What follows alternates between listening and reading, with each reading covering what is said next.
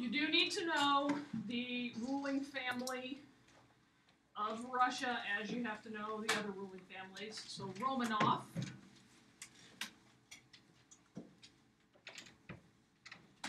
They will rule Russia in an uninterrupted line for over 300 years. Ended only by the abdication of Tsar Nicholas II and his son.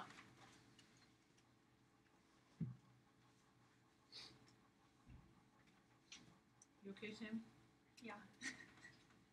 It's okay. I forget these, so I was like making sure I know it. It should be a set of flashcards for you, probably.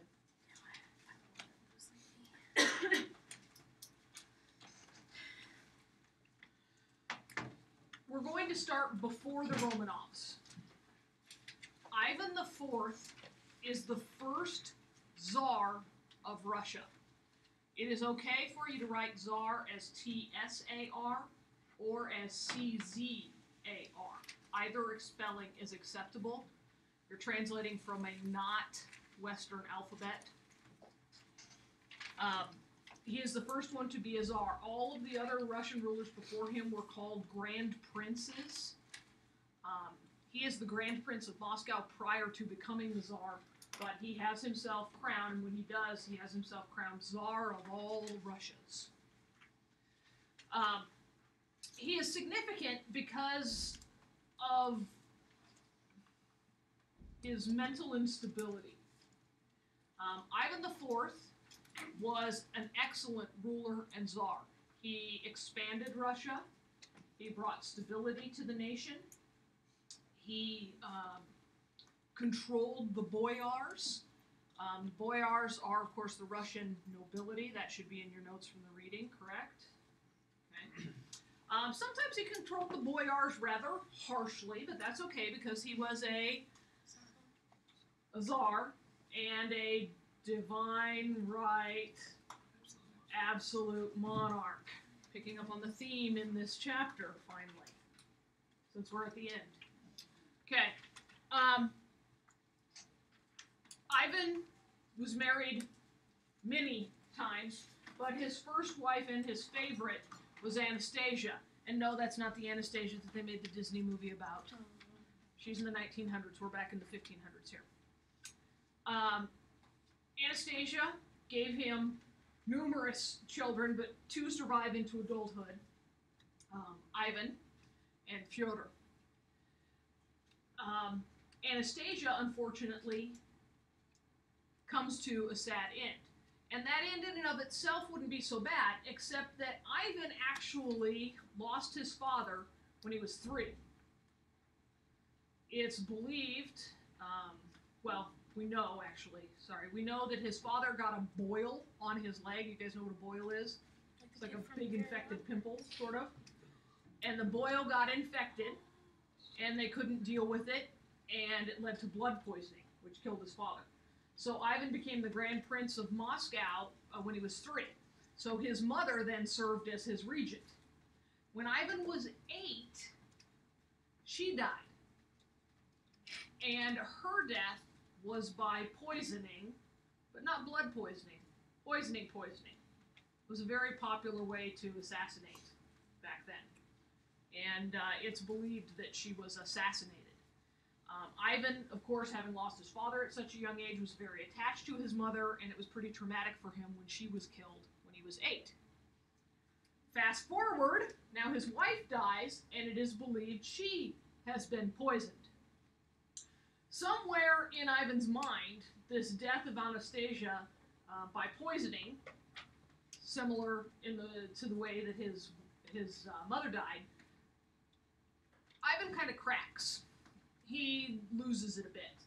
He becomes definitely unstable. He had a temper, always.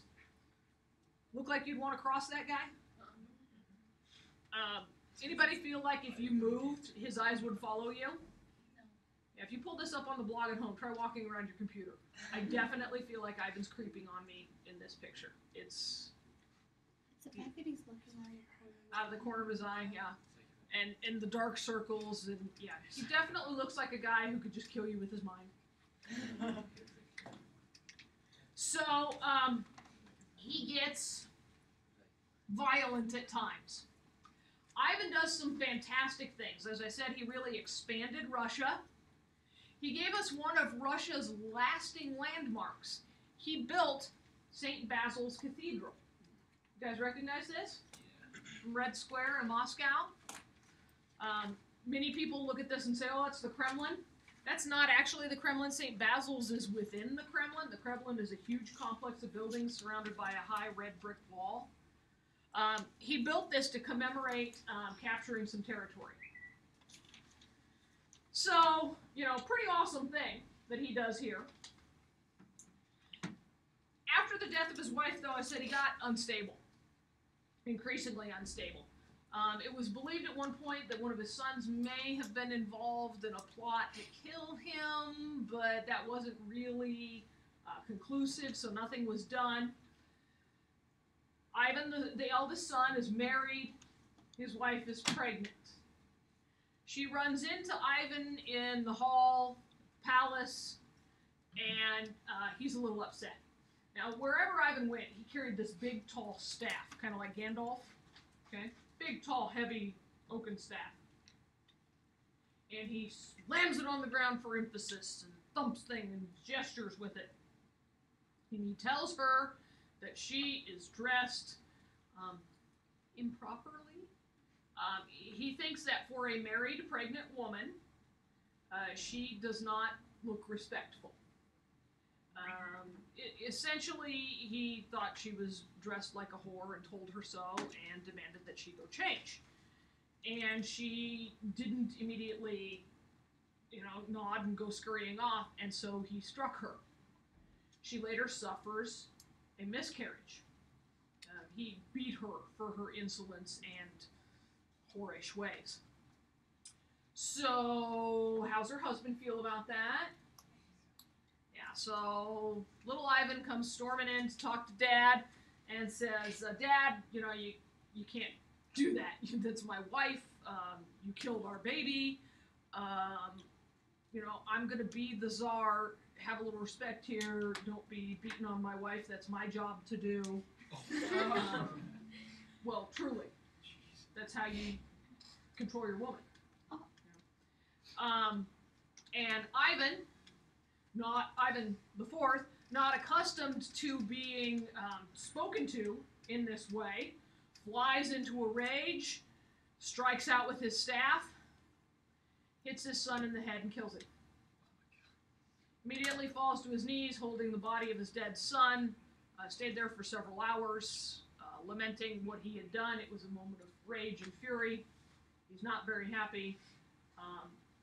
It is his mistreatment of this son, the abuse of the daughter-in-law, and his other cuckoo for Cocoa Puffs kind of episodes that give him the name that you probably have heard him called by, Ivan the Terrible. So Ivan the Fourth and Ivan the Terrible are the same. Now this is before when we start studying Russia, but he's such an interesting character in Russian history that I wanted to just jump back there and touch on him for you. And there will be a quiz question over jolly old Ivan here. How many questions are there? There are 12 questions on the quiz. How many points is that? 16. 16 points, 12 questions. Okay, so where does our study of Russian history actually begin? It begins with not the first Romanov Tsar, but the first significant Romanov Tsar. Okay, the first Romanov Tsar is Mikhail Romanov, and on down through the line, but Peter the Great is our first important guy. He is also Peter the First. Peter the Great or Peter the First. Okay. Peter becomes Tsar at the age of 10. And through kind of an awkward situation, he wasn't supposed to be the Tsar. His half-brother should have been the Tsar, but his half-brother was sickly, and don't know that there's a politically correct way to say this. Special. His half brother was special and slow, and would not have made a good leader. Are you with me here? Yes. Okay. So what they decided to do was make Peter and his half brother Khazars, because that's going to work out great, right? No, they're Khazars for over a decade. Peter's actually doing the ruling. On the Khazars side, it's all of the relatives kind of, pulling the strings and puppeting, and it was just messy and ugly. Torture and arrests and plots are involved, and ultimately Peter gets to rule in his own right. So he becomes Tsar of all Russias by himself. Peter, interesting fellow. Loved to play soldier. In fact, he loved to play soldier so much, he built a fort. Like, not a little toy fort out of popsicle sticks. He built a fort. You can do that when you're the Khazar and you're 10, 12, okay? He loved to play soldier. And when Peter played soldier, he had uniform and uniforms for his army. Yes, he got his own little army of other little boys. The nobility's sons were recruited to play soldier with him. That's awesome. And what fun is playing soldier unless you can do battle and go to war? And so he would take his army and put half of it in one uniform and the other half in another uniform, and they would go in the fort with their cannons, actual cannons, and guns, actual guns, and he would order the army to attack the fort. That's a good show. Yeah! Awesome stuff, huh? I mean, that'd be cool. And if he you were wasn't him, doing it but- because he was sick or cruel or mean. He was just having fun. It was his right to do so. Because he is the Tsar, and these people are his servants, basically. And he was making himself a better military leader and general. What the? And Zink. Oh, Zink. I'm sorry you were attacked by Frankencorn. Where did he come from? He was attached to the wall. Oh, I thought you were gonna say he was attached to ceiling. I was like, that's the stupidest thing I've ever heard of. Oh, like a ghost. That was A like poltergeist, like shouting. That was kind of creepy. Are you okay? Wait, how did it fall that far? What? Where was it? It was sitting on top of the ledge there next to the Studentisms poster. How is that even possible? Like, it went backwards and way out here. I don't. It's It's not a physics You class. have a haunted classroom, and it like No, the keeps it going studio is together. haunted. But maybe Frankencorn thought Casey was cute. The studio's haunted. Who Wow, how Casey? is it? Casey, Yeah. I didn't know we Is the had studio actually Casey. haunted? The studio's actually haunted. How is it haunted? There's a ghost. It's a friendly and benevolent ghost. You'll walk in and computers that haven't been touched since we all left the day before will have different programs open on them, or Are they you should sure it's all not be just one dark of or the- have the screensavers going. No, you can be sitting there like on a Saturday afternoon working, and there's maybe 2 of us in there, and all of a sudden one of the other computers will wake up. Shouldn't happen. What'd you do the first There was one time, and a former student actually has this on video on his cell phone. We're sitting there, it was a Sunday night, and we're editing. We've been up there all weekend. I assume we were infringing on the ghost's personal space too much by being up here all weekend. And we both kind of turn around, and there's a computer over here against this wall, and it's just going. The mouse is clicking, and the screen is flickering every time the mouse clicks. And the mouse is physically clicking, because with Apple mouses, you can see it. So we walked over there, and it's actually going, and it's tick, tick, tick, tick, tick, tick. That is so terrible. cool. I would Have keep my you hands. ever been up in the It was booth in creepy. the auditorium? Yeah. Okay, that is. It's haunted up there. And in Um, the green room, because the bathroom lights and stuff, they'll flash on Yeah, and they'll off just and turn on on and off. even when nobody All walks the past time, them. and the makeup lights will go on and off, and no one's there, and those ones aren't sensors. In our refrigerator in the studio, you put stuff in there, and you come back and it's rearranged. That's crazy. What'd you do the first That's time like something like cool that happened? and creepy at the You same think, time. oh, somebody else was in here, or you start, you know, Reasoning then it was with a it. ghost. yeah, and then when things happen while there's somebody else there, you know, and you're like, okay. Yeah. Like, You guys need did to you set like up some freak meetings. out when the thing with the mouse happened? we were weirded out, but I would've booked then it. we just kind of decided that It's time to leave. ghosts have personalities, and he was Ghosts just have saying, people too. hey, Sam has drawing our ghosts. attention to him, and Sam has ghosts. do you? I went through a phase Allie's, where Allie's house is haunted. Yeah. Allie's Oh, house is I haunted. remember. Don't She even has a talk about it. baby. It She is has a baby that was drowned Found in it the in remember the that bathtub. trend? And Remember we that? used a Ouija board, She and was school, it she like. tatted up the- You do not I use don't. the I Ouija do not board. believe the Ouija board.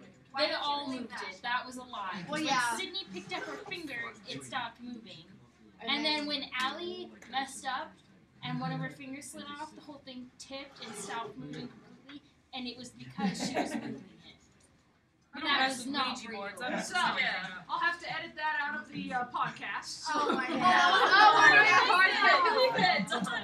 You can put that as an extra points on the quiz. Yeah. I mean, like, you have to sit Yeah. on the podcast. Yeah. So, all because Zink tried to hide Frankencorn up there. Okay. So, Wait, is that one of found those it. things you have to find? what? I found it. Yeah. Karen I think wins. Karen found it. No, it found Karen. Karen, my love. She's just like, You who's will not playing love me, I soldier? hurl myself to my death. It's like watching her. Now now. causing It's watching her. You can turn and gaze into his eyes. Alright, back to Peter. Peter Perk. Okay.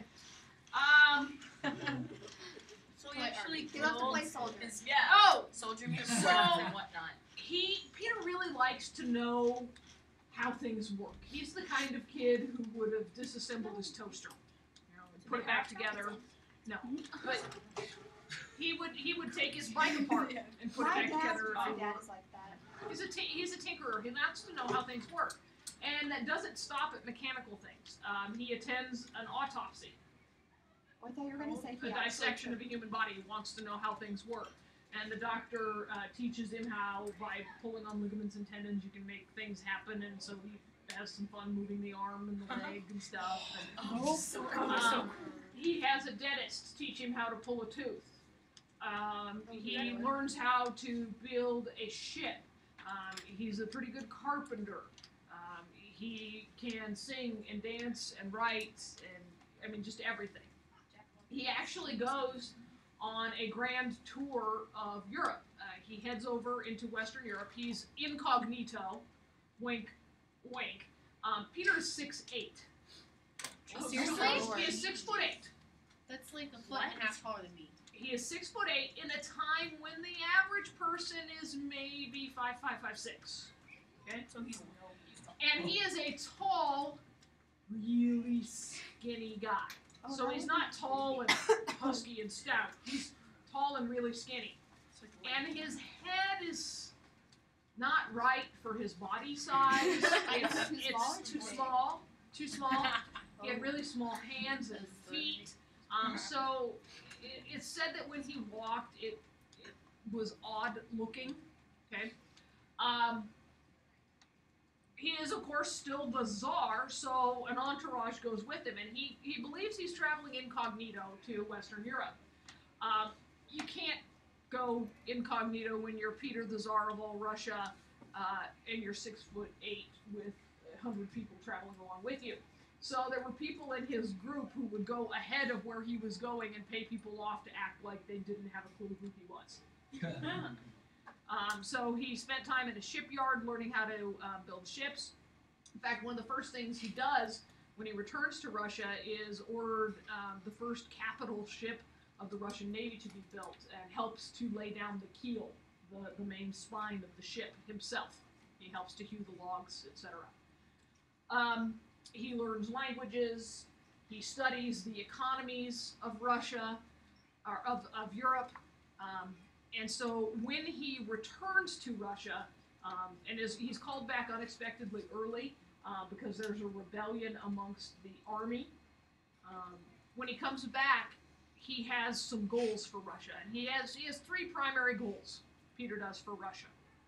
He has 3 primary goals for Russia. Peter has 3 primary goals for Russia.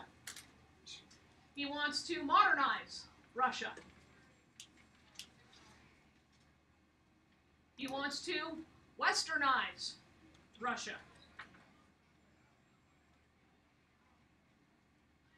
And he wants to provide Russia with a warm water port. Now, those are his goals and not necessarily in that order. In order to pay for the modernization and westernization of Russia, Peter's going to need money. And so, in order to get money, he will need to trade, which means that he needs a warm water port. So, he makes that the first thing he's going to get. And who does he engage to try and get that warm water port? Ottomans. He attacks the Ottoman Empire. Okay, picture your map of Russia. Where is he hoping to obtain this warm water port? On what body of water? The Black Sea. Now, if he gets a port on the Black Sea, how is that going to do him any good? He will have to exit the Black Sea into the Mediterranean. Who controls access from the Black Sea to the Mediterranean? The Ottoman Empire. So Peter is actually not just hoping to obtain land that borders the Black Sea so he can build a port.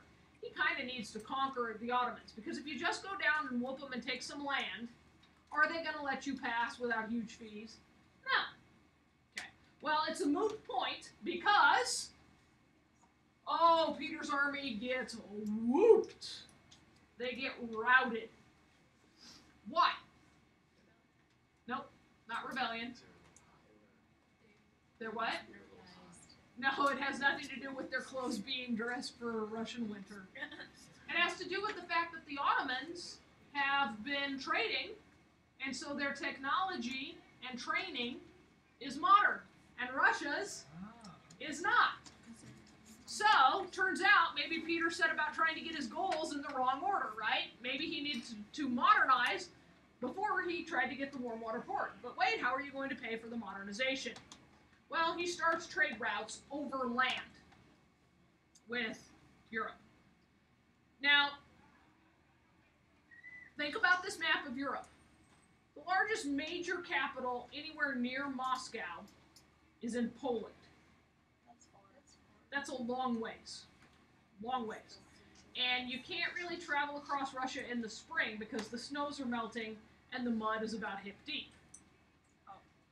So summer and fall, pretty much the only time you're going to be able to trade. You can sail in the spring, but not down the rivers because they're all flooding with the snow melt. So it's limited, but he's got to get some money. First thing he decides to do is modernize his military. So what he does is he sends emissaries to the west to hire like sergeants from the Western armies to come over and train his soldiers in Western tactics. He buys weapons, so he upgrades the weapons, he upgrades the tactics, and he hires these folks to basically run the military and teach his own men how to fight in modern war. Modern for early 1700. Okay? So once he's done that, now it's time to go to war again. Against whom now? Sweden! Charles the 12th of Sweden needs to go down. Is Peter successful this time? Does your book not tell you? What? He wasn't at first, but he turned around and went back for a second helping, and this time he is victorious. Russia acquires most of what is Finland today, the territory that is Estonia and Latvia and Lithuania, the Baltic states. Prior to the war with Finland, or with Sweden, sorry, because Sweden, there was no Finland then, that was all Sweden, okay? Prior to that war, Russia did not go clear west to the Baltic Sea as it does today. So he acquires all of that land. Well, it's not exactly a warm water port, but now he at least has a port to the west. Well, kind of. He has a river with a lot of swampy ground around it that drains into the Baltic Sea. And he says, a warm water port.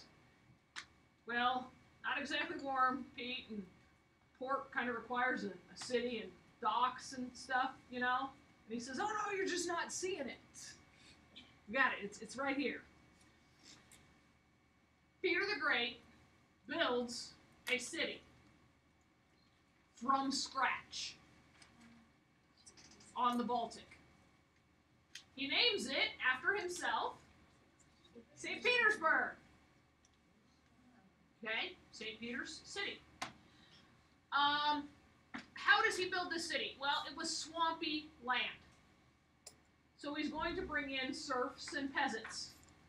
Basically, on the backs of Russians. They say St. Petersburg is built on the bones of Russians. They had to cart in earth to backfill the swampy land. They had to raise the level of the earth. Do they have bulldozers and backhoes? No. Do they have steel shovels and steam engines? Nope. Wooden shovels and buckets and your hands. And they would put the buckets on yokes, those boards that go across your shoulders. Have you seen? Yeah, so Okay. they carry two or So you can carry two at a time, and it's balanced, and it's not strained on your shoulder joints. And they would walk for miles to go and dig up the soil, fill their buckets, trudge back, dump it, go back, go back, go back, go back. Now, before they could even start building St. Petersburg, they had to build shelter for themselves. So they cut down the trees and build themselves little huts and cabins. Okay. Swamp water, good to drink? No. No. They weren't schooled in where they should put their sanitary facilities, so they end up with contaminated water. They get dysentery. There is malaria. There's typhoid. There is a lot of death from exhaustion, starvation, etc. When the winter comes, they can't do any work because the ground is frozen. There aren't supplies. Of course, they haven't been farming to provide foodstuffs for them, so food needs to come in. It doesn't come in adequate numbers. That's okay. We've got plenty more Russians. We'll just bring in more people in the spring. Tremendous number of people died to construct St. Petersburg, but it is a good port for trade with the West. With St. Petersburg, Peter does not build a Russian city. He builds a Western city. The building and architecture style are very Western. The colors are Western. When you look at St. Petersburg, you can't immediately, without looking into background and looking for hints and signs and stuff, you can't tell whether you're looking at an Austrian or a German city. The colors and the architecture are very much the same. When it comes to westernizing, Peter wants to change Russian society, everything about it. Russian nobility had always worn very long, heavy robes and furs.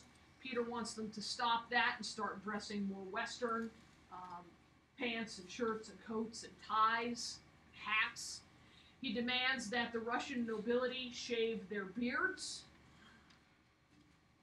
They must be clean shaven.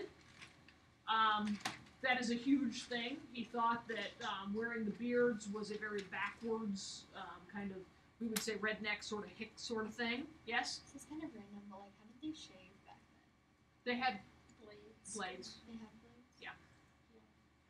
They had metal. They just didn't have Okay, I just steel. just Yeah. wondering. Have you seen how in like the 1950s they do like this thing? The straight razor. Yeah, it'd be kind of like that, but it would just be a straight razor. No shaving cream per se. Oh. When Peter would meet a noble on the street who had not shaved his beard would go up to that man, grab him by the beard, pull his big old knife out, and cut the beard off. And the boyar would then be, of course, sent home to shave the rest of it. Women, prior to Peter's court, were pretty much left at home and forgotten about. Peter wants them brought out. He had enjoyed the discussion between men and women that he saw in the West. The women have to dress in Western styles, which is more revealing by far than what Russian women had been accustomed to. But he has them don Western style dresses. The men are forced to bring them out, and they start having dances and parties and dinners, and the women are like, wow, because this opens huge opportunities for them. They also get some access to education. Peter creates the first newspaper in Russia. He wants his population to be educated and aware. So he asks them to modernize their clothing, to get a little education, to shave their beards, creates the newspaper,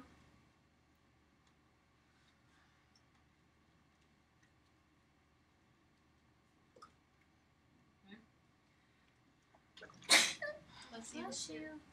yes, bless you. Our next major Russian ruler that we'll talk about is Catherine the Great.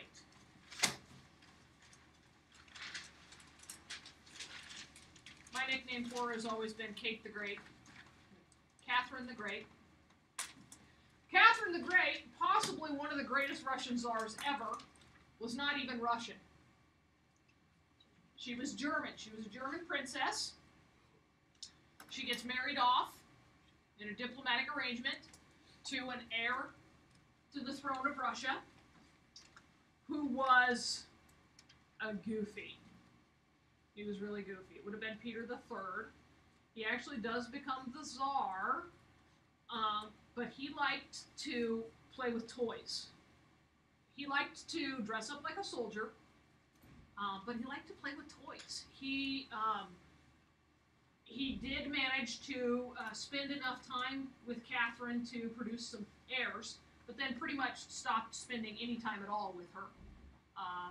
He may or may not have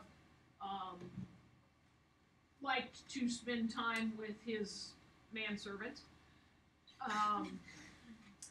And he would lock Catherine out of his apartments and have all kinds of tin soldiers. And he and several servants would spend days arranging them in battle formations and carrying out the attacks and stuff. That's awesome. Yeah. He continued doing this even after his father had died and he succeeded to the throne. So Catherine makes some arrangements, and it's believed that one or two of her lovers and former lovers and a close family friend may have taken Peter hunting out to a hunting lodge where he had some sort of an accident and died. And Catherine became Tsarina of Russia. It's not real clear. I mean, Peter had kind of a tummy ache when they left. He may or may not have been being poisoned for a long time. The body was awfully bruised and beaten up when it was brought back to Russia. Kind of shady goings on, but that's the way it was done then, sort of. So Catherine becomes Empress of Russia. She is also a divine right, absolute monarch.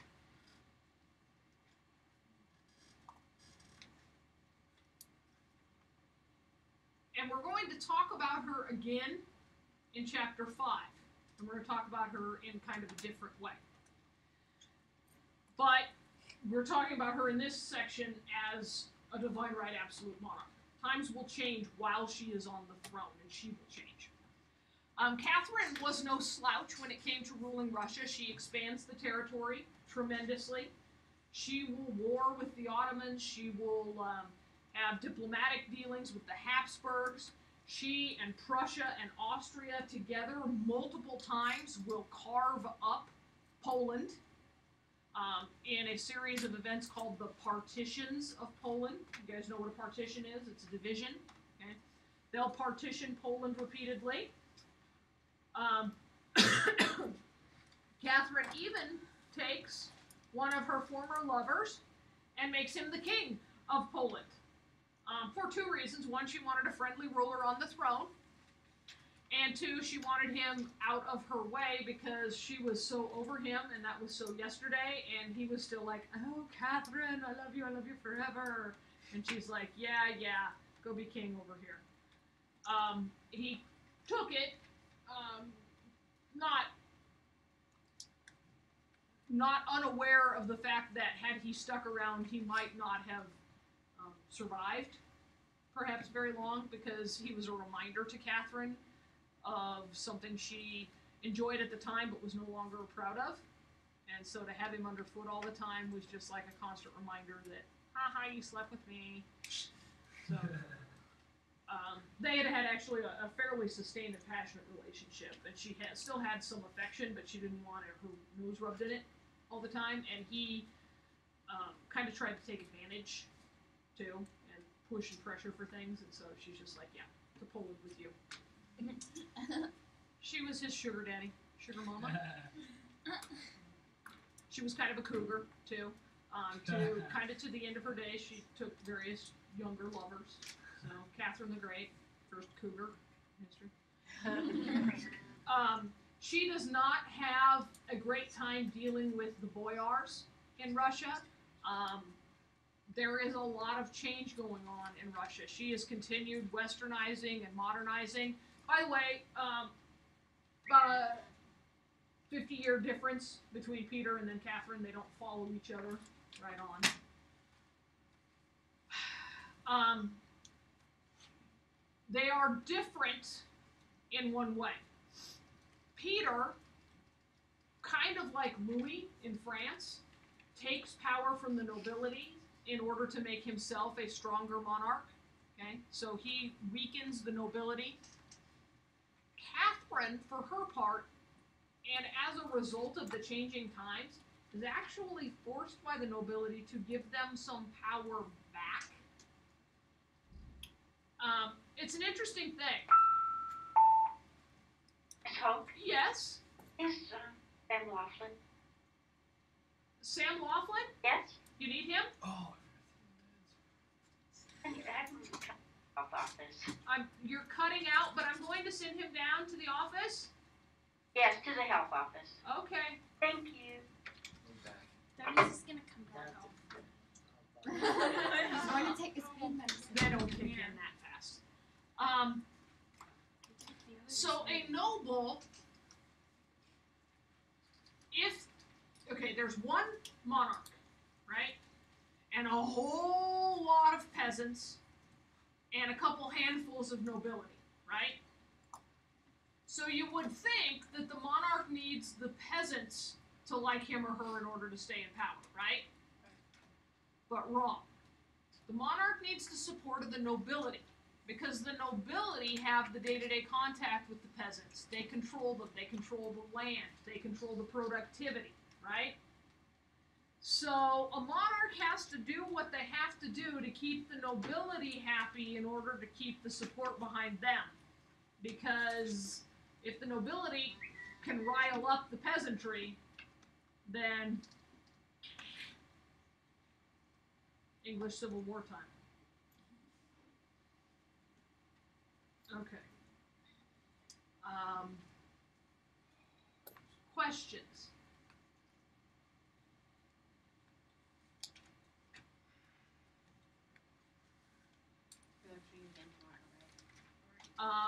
Lecture tomorrow is actually video segments over Ivan, Peter, Catherine. It's some of the stuff in Russia is just too amazing for you not to be able to see it. No questions? Really?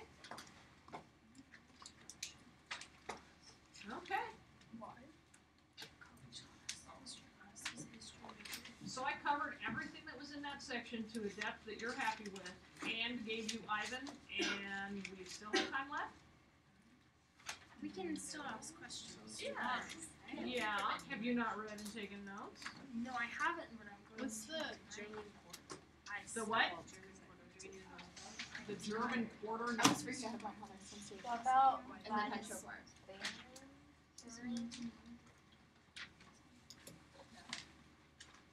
What about Vitus Bering?